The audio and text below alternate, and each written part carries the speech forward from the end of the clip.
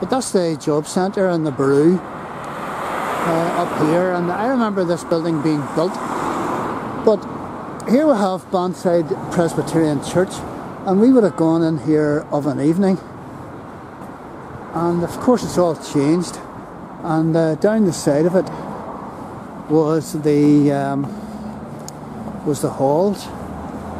Bannside Presbyterian Church. Eric Macaulay was here, and in my time, and he was a great guy, and we would have gone down through those doors and had youth club and such like. And of course I would have climbed over this wall into Windsor Terrace, looking down there. So this is Bannside Presbyterian Church, and many's the time we would have gone in here. Many's the church service.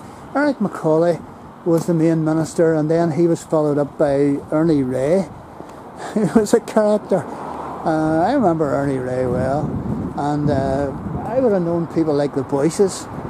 I remember Mr. and Mrs. Boyce whenever my father died again, and they would have brought when I was young, they would have brought a Christmas cake, a proper Christmas cake, and Mr. Boyce would have brought it to us. That was Quentin's father, and he still works up the town and estate agent.